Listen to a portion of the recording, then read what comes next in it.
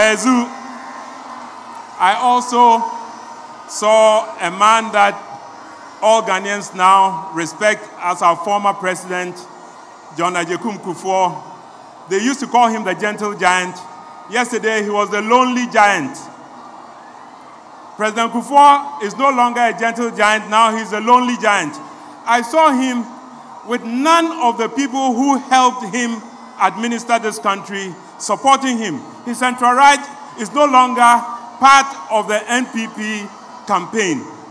I was surprised that the ex-president was able to continue this campaign.